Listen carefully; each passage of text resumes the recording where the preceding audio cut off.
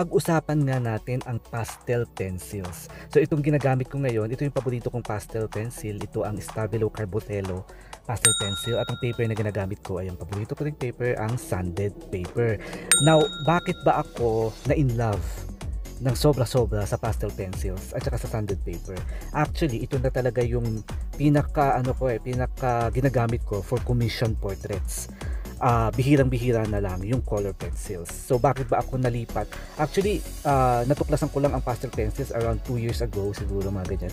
And then pinractice ko siya at minaster ko siya ng mga around 1 year.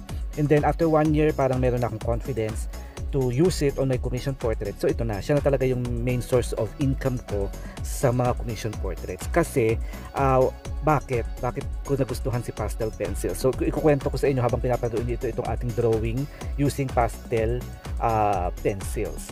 So when it comes to commissions kasi, you have to sell your art and you have to price it na naaayon doon sa artistry at saka doon sa mastery ng iyong art. So doon mo ibabase. So wala talagang certain price pagdating, depende talaga yan sa artist, depende sa na-establish mo na maliit na pangalan pagdating sa portraiture. So ako, through word of mouth, wala namang promotion, word of mouth lang, medyo naka-establish ng maliit na pangalan over the years siguro.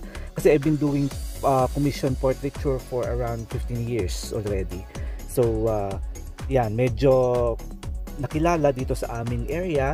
Ayan, so ngayon napepresyohan ko na yung aking portrait, especially itong pastel pencils on sanded paper ng medyo maganda-ganda naman na price, na talagang mabavalidate mo yung iyong skills, yung iyong talent, na mapepresyohan mo na siya kapag nahasa mo na yung sarili mo pagdating sa portraiture. So ito, pastel pencils, kapag meron akong mga clients, especially yung mga alam ko naman na parang mga high profile na clients or yung mga nakakaluwag-luwag sa buhay, ang sinasuggest ko talaga ay ang portrait nila, mga family portraits or kahit na single portraits lang, single head, ay talagang minamarket ko itong si pastel pencils. Why? Unang-una, this is light fast, especially itong Stabilo Carbothello, talagang artist quality, talagang alam ko na hindi siya kukupas over time. So, yun ang unang-una kong sinasabi when I'm having clients using pastel pencils.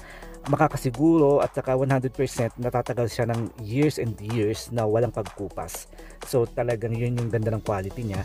And nakikita naman nila, because I have samples, makikita nila yung talagang nakikita nila yung itsura ng drawing using pastel pencils. Mas nakaangat siya, for me mas nakaangat siya ng kaunti in terms of dun sa artistic quality.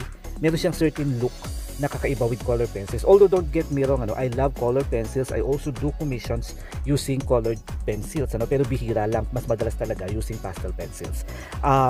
Kasi dito talagang sigurado ako doon sa quality, doon sa tone na naibibigay niya, yung kakaibang product niya na makikita nila na talagang mapaproud ka na ilagay sa iyong living room.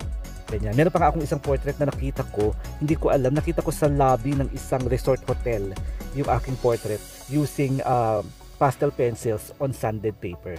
So very proud ako pagdating sa ganyang bagay. So kayo din, if you are new sa ganitong klase ng larangan, di ba, sa commission portraiture, why not try pastel pencils?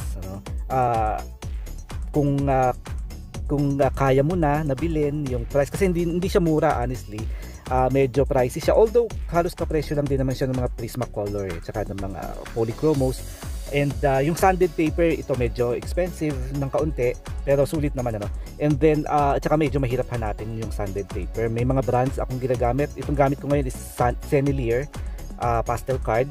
Gumagamit din ako ng pastel matte at saka ng UArt sanded papers.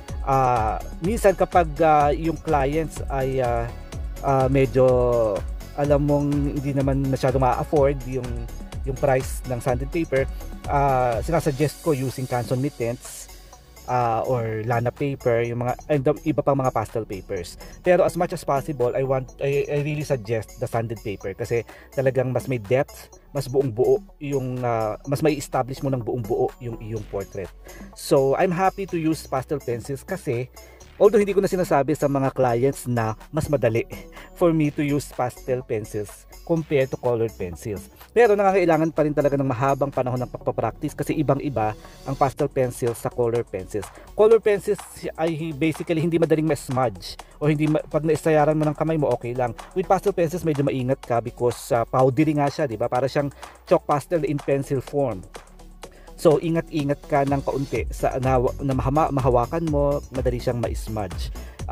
Pero using sanded paper, medyo kahit mahawakan mo naman, madali mo rin naman siyang nakukorek. Yun ang maganda with pastel pencils, very flexible siya, unlike color pencils na parang nandyan na kapag na-burnish mo na, parang wala ka nang magagawang masyado sa kanya. Unlike with pastel pencils, kahit madami ka ng layers na nailagay, pwede mo pa rin siyang laro-laruin. You can play around colors, you can add dark over light, you can add light over dark anywhere, kahit saang bahagi ng iyong drawing pwede mong gawin. So the flexibility, kaya yun ang dahilan siguro kaya medyo nadadalian ako with the pastel pencils. Mas mabilis gawin kasi ang color pencils, that is a very slow medium, medyo magte-take ka ng mas mahaba-habang panahon sa pag-layer ng color pencils. With pastel pencils, medyo mabilis.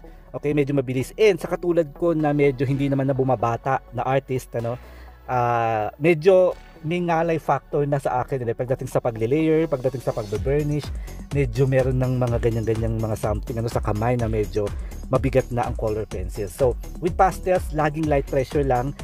So all throughout the drawing, wala kang i-exert na hard pressure.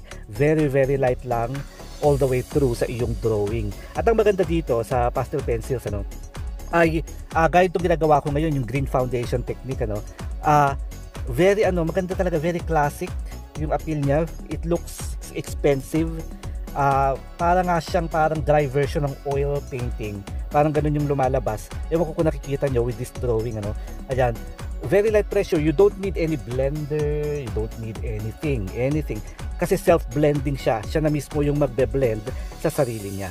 So yun yung maganda at gustong-gusto ko talaga with pastel pencils. Actually, itong ganitong style, itong Verdaggio o yung green foundation, sa mahabang panahon ko rin ng pagsasaliksik, especially sa mga works kung kilala nyo si Kong Nguyen sa YouTube, meron siyang YouTube channel. Siya yung inspiration ko talaga at yung mga works niya yung una kong mga inaral 2 years ago.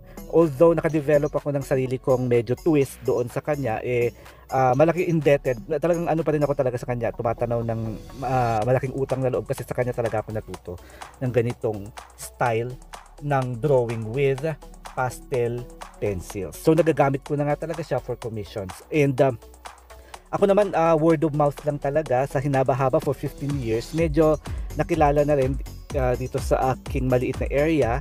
And nandun na rin ako sa stage na may privilege na rin ako na medyo makapag-price ng medyo mataas. Depende talaga sa artist kasi marami nagtatanong kung magkano daw ba ang presyuhan ng portraits. You should know as an artist sa sarili mo, ikaw lang talaga ang makakapagbigay ng presyo at value sa iyong mga works, sa iyong mga artworks, kasi ikaw yan So dapat alam mo, dapat maging aware ka sa sarili mong mga gawa in comparison with other artists also. So yan, parang kwentuhan lang tayo about this pastel pencils kasi ito talaga yung number 1 source of commission income ko ngayon. And dito hindi ka mahihiyang magpresyo ng mas mataas because they will see yung ganda ng product ng pastel pencils. Ayan, so ito ang maganda with sanded paper, di ba? Dito ang dami-dami ko ng mga layers na nailagay pero buong-buo at maganda at ina-absorb pa rin niya yung mga pigments ng ating pastel pencils. So abangan nyo yung buong portrait, i-upload ko rin. So dito kinuwento ko lang sa inyo yung mga bagay kung bakit ko nagustuhan ang pastel pencils. Yun lang.